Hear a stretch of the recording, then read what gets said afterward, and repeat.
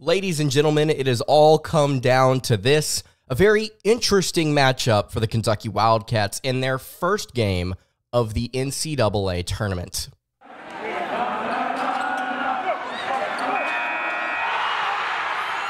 You are Locked On Kentucky, your daily podcast on the Kentucky Wildcats. Part of the Locked On Podcast Network, your team every day. All right, what's going on, Big Blue Nation? Welcome on into Locked On Kentucky, your daily Kentucky Wildcats podcast. I'm your host, Lance Dawe. On today's episode of Locked On Kentucky, we are going to be previewing Kentucky basketball's matchup with the Oakland Golden Grizzlies. Going to be taking a look at the different personnel that the Grizzlies have, what stands out, what are their strengths, what are their weaknesses. Going to dive into the individual one-on-one matchups. Where can Kentucky take advantage in this game? And of course, we'll give our final score predictions here at the end of the show. Thank you so much for making Locked On Kentucky your first listen every single day. Want to remind everyone out there that we are free and available on all platforms. If you are listening on podcast or watching on YouTube, please subscribe to the show. And of course, if you have not checked out the ESPN Bracket Challenge pool that we have for the Locked On Kentucky fan base here, it is in the link in the description if you want to go join up. Today's episode is brought to you by Nissan. Are you the kind of driver that likes to push things a little further? Ever wonder what adventure could be around the next corner? Well, you can take the Nissan Rogue, Nissan Pathfinder, or Nissan Armada and go find your next big adventure. You can check them all out today at nissanusa.com. So let's go ahead and get into it. Kentucky basketball versus the Oakland Golden Grizzlies out of Oakland, Michigan, not Oakland, California, I might note. It's very interesting, the opponent that the Kentucky Wildcats are facing off against here in the first round of the tournament. This is the team that a few episodes back I said before the tournament was announced, this was the team that I said on paper I think Kentucky matched up the best with among the projected 14 seeds. Now, that does not mean that Oakland is a bad team, nor does it mean that Kentucky basketball won't struggle with this opponent or even lose to this opponent by any sort of margin.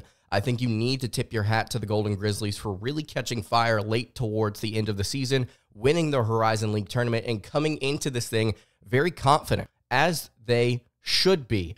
Let's talk here. Let's start things off here with what the Oakland Golden Grizzlies do well. We'll start with what they do well. We'll discuss what they struggle with, and then we'll talk about how all of it molds together against Kentucky at a neutral site venue.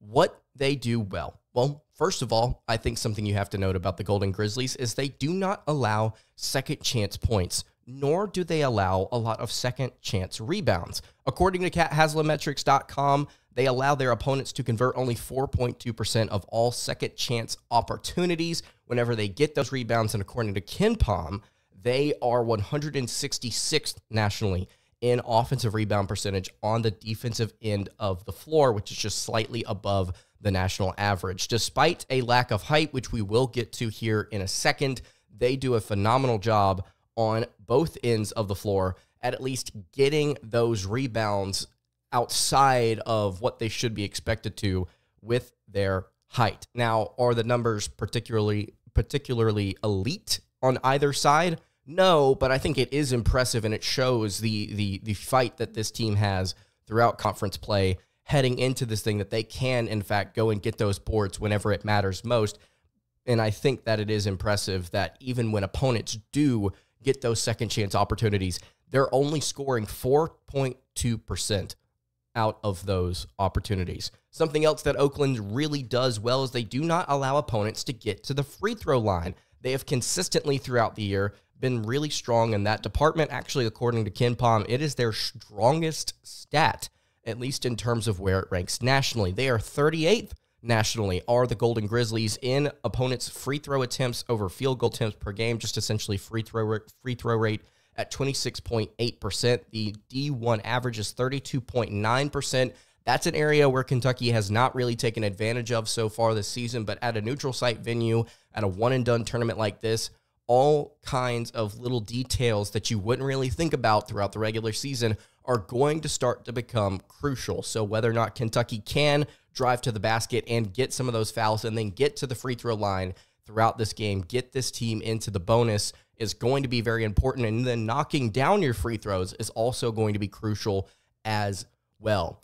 Monitoring that very, very closely. Does Kentucky take advantage and maybe flip the script here on a stat that Oakland really is strong in?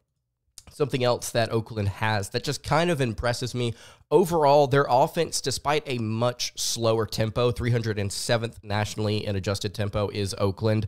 They, from effective field goal percentage all the way down here on KenPom, and then you can look on other stat sites as well, they are relatively efficient in every single category. They're not great, but they definitely are good, and that's something that you need to pay attention to here, especially when facing off against a 14 seed that plays the way that they do against good competition. We'll get to that in just a second. But effective field goal percentage, turnover percentage, offensive rebound percentage, their percentages from 2 and 3 from the foul line, their steal percentage, everything ranks inside the top 125 nationally. Free throw percentage is very, very strong, although they do not get to the foul line often. They do a pretty solid job of knocking down shots from a variety of areas. But the big thing that they do is they get out and they take threes. According to KenPom, their point distribution, which is just percentage of points from 2, 3, and from the foul line, Oakland gets 33.6% of their points from 3. So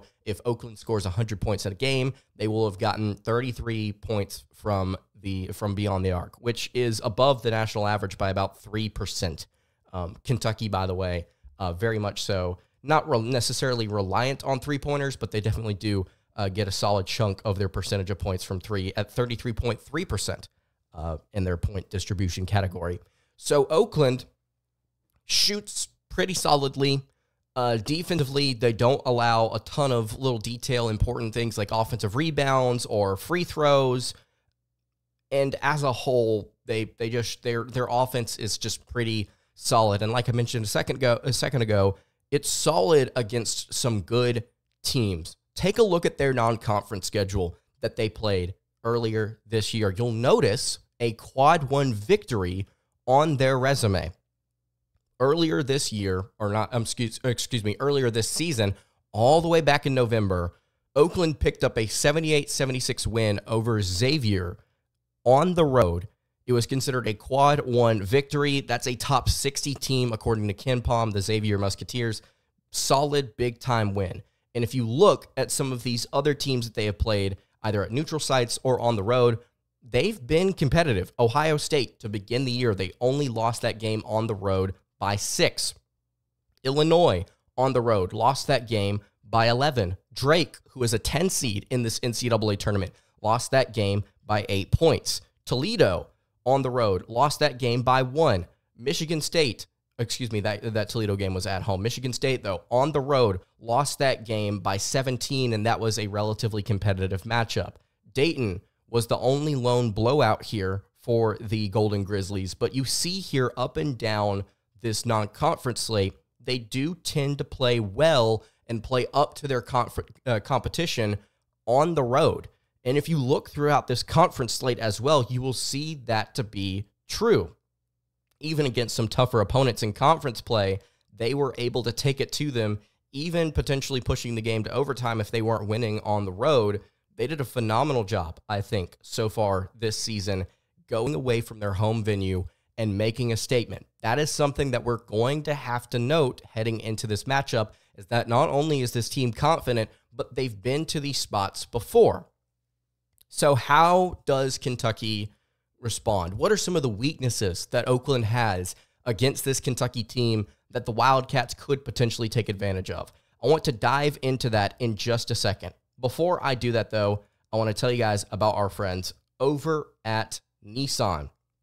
This week's March Madness bracket highlight is brought to you by our friends at Nissan. Each week, we are picking one team that stands out, a team that has pushed it further than the rest. Just like any of the all-new 2024 Nissan SUVs, these guys were able to take it to the next level. The Auburn Tigers can only be described as a pathfinder. They've been thrilling to watch and have created a lane for themselves after claiming the top spot in the SEC. As they knocked off the Florida Gators in the SEC Tournament Championship, they're set to make a run in the NCAA Tournament. You can take the Nissan Rogue, Nissan Pathfinder, or Nissan Armada and go find your next big adventure. You can shop all of these new 2024 SUVs at nissanusa.com. That is nissanusa.com. Today's episode is also brought to you by FanDuel. Say goodbye to busted brackets because FanDuel lets you bet on every single game of the tourney. Whether you're betting on a big upset or a one seed, it's time to go dancing on America's #1 sportsbook. Right now, new customers get $200 in bonus bets if your first $5 bet wins. That is $200 to use on point spreads, money lines. You can even pick who's gonna win it all. So just visit FanDuel.com/lockedon and bet on college hoops until they cut down the nets. Again, that is FanDuel.com/lockedon. All right, continuing along here on the Thursday edition of Locked On Kentucky, Lance Dawe hanging out here with you. Want to remind you guys, if you have not subscribed to the channel or the podcast feed, I would really appreciate it if you went ahead and did that. Link in the description. Probably the last time you're going to be able to join up to the ESPN Bracket Challenge pool that we've got. Last time I checked, 161 of you in there in that bracket pool. Let's keep it pushing. See how many guys and gals we can get in there to run that bracket pool. I think it's going to be super fun. So we're going through here Kentucky basketball's NCAA tournament matchup with the Oakland Golden Grizzlies. We've talked about what Oakland does well. We're going to discuss here what they struggle with, and then we are going to talk about some of the personnel matchups because they've got some really interesting players. But let's go ahead here. What does Oakland struggle with? Well, they give up a lot of shots from three, and I really do think that that's an area where Kentucky can take advantage. Opponents are only shooting 33.9% from beyond the arc, which is not a terrible number. It's also not an elite number. It's almost right at Division I average, actually, believe it or not. So they're giving up essentially the Division I average from beyond the arc, but they're giving up a lot of shots from three. They're not giving up a ton of makes, per se, but they're giving up a lot of shots. 39.9% of opponent shots come from behind the arc, according to Haslametrics. They run a 2-3 zone. And they've talked about this heading into the tournament, and they've identified the fact that they're just going to have to do a really good job of going out and guarding Kentucky on that three-point line. My assumption is they are going to switch their defense up a bit just for this matchup to get Kentucky out of rhythm. How Kentucky ends up responding to that is going to be interesting. And I guess the question I should ask here is whether or not Oakland can actually run that effectively or run something that can push Kentucky off of that three-point line effectively. Because while Kentucky doesn't necessarily have a strong inside presence that can consistently score, they've got guards that can go by people and finish at the rim pretty consistently, especially looking at Reeves, who we will talk about at length here in just a little bit. So they give up a lot of shots from three and an average percentage, which makes up for a lot of points from beyond the arc. They themselves, Oakland, does not get a lot of second chance points or rebounds. According to Haslametrics, they have a second chance conversion percentage of just 3.9%, which ranks 38th worst in the nation. So while they do occasionally grab offensive rebounds, like I mentioned earlier, despite their height, they don't convert those into points. Neither do their opponents. Whether or not Kentucky is able to crash the glass with as much efficiency as they did against Tennessee at the end of the season is yet to be known. But I would like to sit here and say that Oakland, against Kentucky's big men, whether or not they are able to secure some of those rebounds, that may be the deciding factor in the game. Can Kentucky actually step up and make a play there, rebounding the basketball and shut down Oakland's second chance opportunities? Because in the tournament, things are going to really turn up. You can never know what happens here as far as second chance points goes. Texas A&M thrived off of them against the Wildcats in the SEC tournament. Just because Oakland's not great at doing it doesn't mean that they can't turn it up for one game if Kentucky is not able and willing to go and make those kinds of plays rebounding the ball. Something else that Oakland struggles with, they do not have a ton of size in their rotation. Sure, size has not necessarily mattered against Kentucky so far this season when it comes to how the Wildcats match up with them offensively or defensively, but it is something to note here. They are 291st in average height per player. Nobody in this rotation is listed at over 6'9". Nobody heavier than 228. And this is something that I think that I've tried to convey a few different times this season. And now that we're at what could potentially be Kentucky's final game, hopefully not, knock on wood, this needs to be said clearly. Height is not the only thing that matters when it comes to a post presence. Size, weight, and physicality are also two things that are very important when it comes to creating a good post player. Kentucky has a lot of slim but tall post presences. Sometimes they struggle with their physicality against certain squads. It does not matter whether those teams have 7-footers or if those teams have 6'9", 6'8" forwards. If they are simply as heavy as these Kentucky players, a few inches of height doesn't necessarily matter here. So Kentucky stepping up and being the more physical team with these 7-footers, I think is going to be very important against this Oakland rotation because, again, just because they haven't done something effectively throughout this season doesn't mean they're not going to get you here down low, even though they don't have the most effective players in terms of size. And in fact, the players that they do have that have a little bit of size are some of their best in the rotation, which we will dive into here in just a second. So that is something to note about Oakland. They don't have a ton of size in their rotation, and that is something that I think Kentucky needs to take advantage of if they're going to come into this competition and they're going to take it seriously. Obviously, there's been a little bit of back and forth, as you have noticed here over the past couple of days, with Oakland essentially telling the media that Kentucky's big men, they didn't scare them. They are not concerned. Ugonna and Yenzo saying that, you know what, Kentucky's going to let their game speak for themselves. Trey Mitchell saying a very similar thing, saying that it was kind of disrespectful to, at least not acknowledge the fact that they've got dudes down there.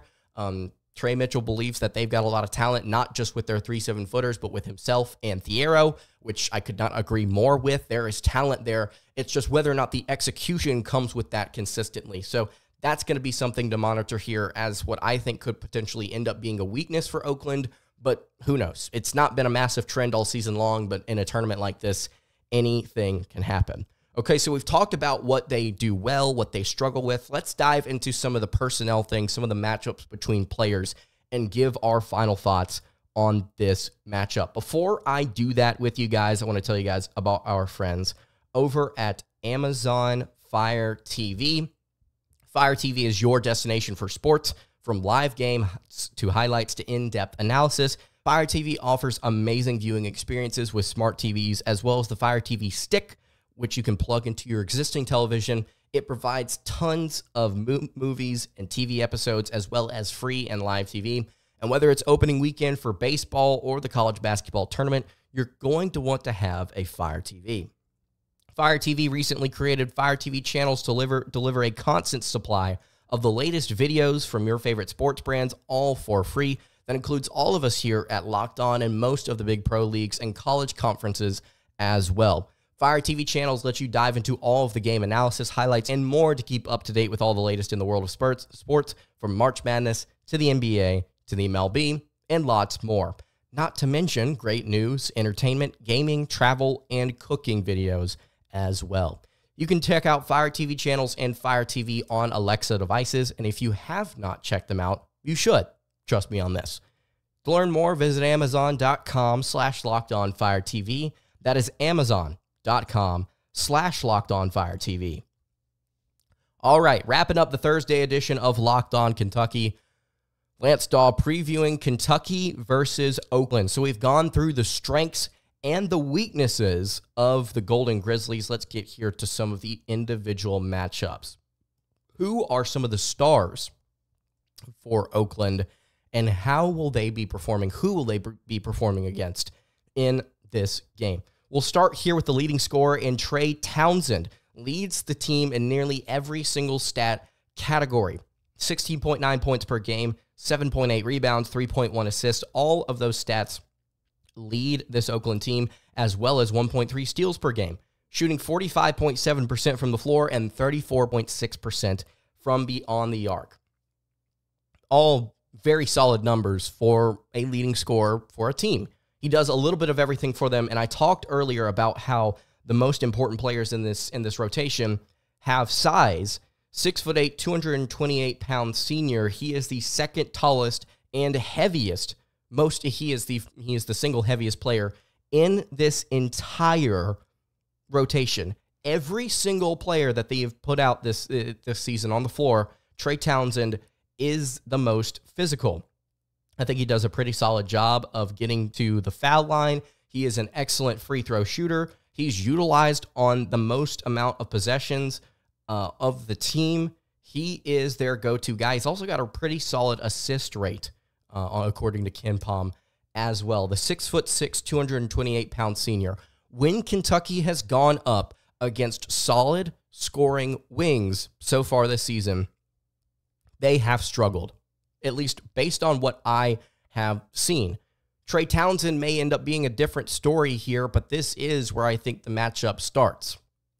Does Adou Thiero, does Justin Edwards, does Antonio Reeves, whoever is going to be matched up with him on a given possession, are they going to be able to play with a little physicality against him?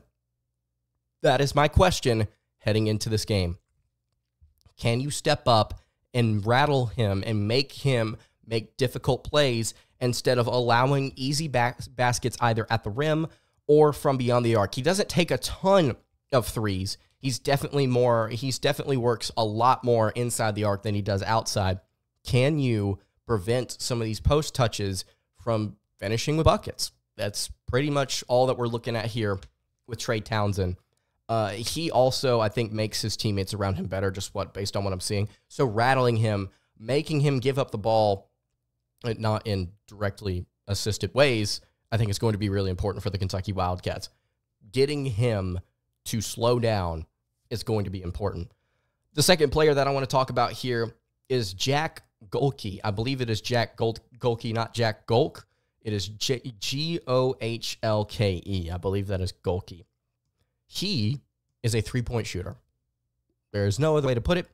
Jack Gohlke likes to chuck up threes.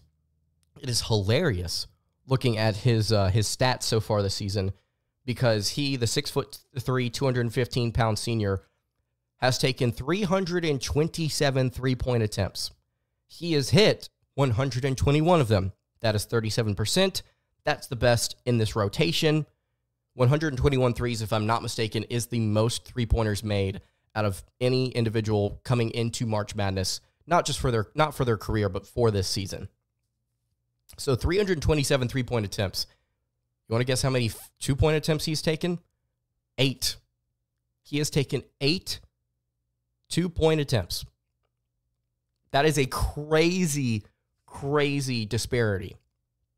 And that's not necessarily a bad thing, by no means. If you're hitting 37% of your shots beyond the arc, absolutely, shoot the rock. Jack Gohlke is going to be the guy in tandem with Townsend that Kentucky has to make sure they know where he is at on the court at all times. And he's going to be on the court a lot. He plays the most out of this five-man rotation. He is on the court the most often, at least over the past 5-10 games or so. He's been the guy that has been on the court the most outside of Townsend, and then a 6'3" shooting guard in Blake Lampman, who is also, I believe, inside that trio of Oakland's top scorers at 13.2 points per game, shooting almost 37% from three by himself. Also 3 assists per game for Blake Lampman. I can only assume that that Oakland is going to go to Townsend and Gohlke more in terms of shots, but getting those 3 dudes, Gohlke, Lampman, and Townsend, to slow down and miss some of these outside shots, I think is going to be very important for Kentucky. You got to step up and you got to play three-point defense. You've had some games this season where opponents have statistically shot poorly from beyond the arc, and part of it has been celebrated as Kentucky played better defense, and part of it has been celebrated as the opponent just could not hit the broad side of a barn. And I think the prime example of this is the Ole Miss game just a few weeks back. Ole Miss had some open shots. They had some contested ones. They couldn't hit any of them. Can Kentucky get partially lucky and then also partially step up and contest some of those shots? I think it's going to be very important. You're looking at a crucial game for Reed Sheppard, for Rob Dillingham, for Reeves, and then for, I would probably say, if he's going to play the 20 minutes that Cal has pretty much been throwing him out there with, my assumption is Mitchell is going to have to play really important minutes at the 5. This is a game where you could play him at the 5 if you want to, by the way. And if it's not him, Ivasic or Onyenso, they have got to be some sort of anchor down low. They've got to be some sort of, at least if they're not going to be just all-world Dikembe Mutombo, they need to be at least somewhat consistent where every other possession they're getting something going on the inside where they're not allowing people to just back them down and finish or to hit these crazy layups. They need to be able to establish some sort of physicality to where Oakland feels the need to go elsewhere, particularly outside, and if Kentucky can play just a little bit better perimeter defense, it's going to be a game where I feel like at the end of the day, Oakland probably won't be able to keep up on offense. Sure, I think Oakland can absolutely keep this game competitive, but will they end up winning the game offensively? I'm just not sure. Unless Kentucky goes cold, which is definitely possible at a neutral site, I really don't see this Oakland team playing a full 40 minutes and ending up winning the game at the very end. I just think that Kentucky's talent at the guard positions is just a little too much, and I will eat these words if Oakland somehow manages to step up, hit their outside shots, prevent Kentucky from getting into a rhythm on offense. If they slow down guys like Justin Edwards, if somebody that Kentucky normally doesn't have take a ton of shots, Oakland kind of forces them or kind of coaxes them into a ton of shots that they normally don't hit, and they don't. You know, there are things that Oakland could do in this game to win this game. Absolutely. This could be an upset. There is a world where that's possible. But on paper, looking at Kentucky's athletes versus Oakland's, looking at how these teams match up on paper, I think that Kentucky plays more effectively whenever they play with pace. I think Kentucky is going to be able to not dictate the way the pace is going in this game, but I think it's going to lean towards a more faster-paced game. Oakland, with their 3-2 zone and their defense, do they prevent some of these outside shots? How does Kentucky attack that? I think the answer to that question comes with how Antonio Reeves is utilized, especially in transition. Oakland, I think they have some interesting pieces. I think they could be very competitive in this game. For the entire length of the game, though, I'm going to take the Wildcats to win this one. I think they're going to be able to get out of it. If they get out of this first-round matchup, watch out. I think this team could get hot. Let's hope that they do. Let's hope that they put on a good showing against the Golden Grizzlies, who, all due respect, I think they are better than what I thought they were just a few days ago. After further review, after looking at some of their players, watching some of their games, I think Oakland's a pretty good team. I think they can definitely take the fight to Kentucky, but the Wildcats in this tournament setting, I'm going to hope that they focus up, that they get specific things done, that they do things with the little details like the rebounding and the shot selection and the perimeter defense. I think that they will, to an extent, step up better than they have in the regular season, and that's going to end up winning them the game at the very end. Ken Pom, who you know I love and adore, has Kentucky winning this game 87-75. I'll say Kentucky scores a little bit less than that. I'll say they go 83-77. I think Kentucky will end up winning this game by about 6 to 8 points. Again, I think it's going to be very competitive throughout, I would say, 3/4 of the way through. So that is my prediction for Kentucky's game against Oakland. Let's hope for the best. I think Kentucky's going to be able to have some different things go their way in this matchup. And if they can just get past this first one, I think they're going to have some success in the postseason. Let me know what you think in the YouTube comments below. Does Kentucky win this game? By how much?